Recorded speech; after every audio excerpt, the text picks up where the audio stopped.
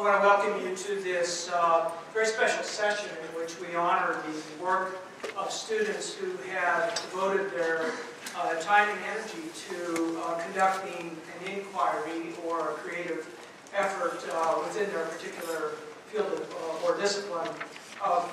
In the College of Arts and Sciences, we strongly emphasize the importance of interactive learning. Interactive learning can be defined in many ways, but I think one of the critical features of interactive learning is that it involves a process of starting with some knowledge, of acting on with a particular focus or on a particular project, using feedback from mentors to guide one's effort in that direction, producing partial results, getting feedback on those partial results, trying once again with a second effort or perhaps even a third, maybe even more efforts to try to make it a better product. That kind of interactive learning is critical, I think, to one's sense or one's felt ability to feel a sense of efficacy about your knowledge, about your mastery of a particular area. It is also a wonderful opportunity to appreciate what I think is true of all inquiry, is that it is conducted in a social context.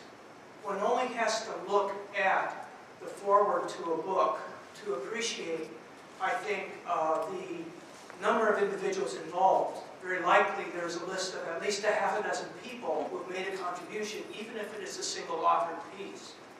For those in the sciences, of course, often one sees a fairly long list of co-authors with a particular piece, but behind the scenes there are those individuals who manage the supplies room.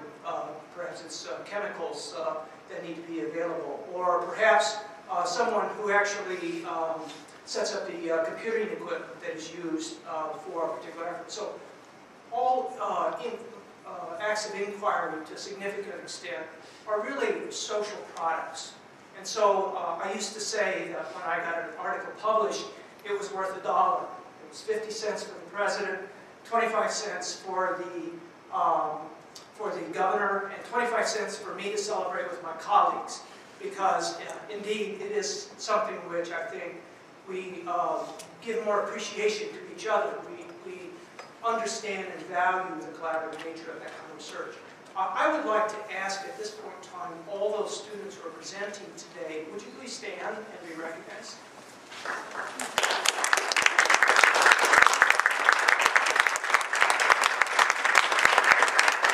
Thank you. It is a privilege, but also a responsibility to take on a project like this, and it takes a degree of courage to put yourself forward in this capacity. But it's also done in the context of someone who cares about your progress, who cares about your learning, who helps you develop, and that's a mentor.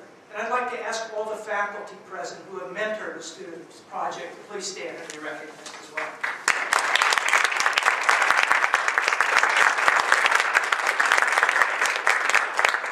I know on the part of many faculty this is a very selfless act. It's done late at night, it's early hours in the morning, it's that extra thing on top of 16 other things that need to be done today. And I think the dedication of our faculty, the commitment to student understanding and learning in this interactive and kind of nature of project is a very special thing about Creighton. And so I want to thank all of you who were involved in this.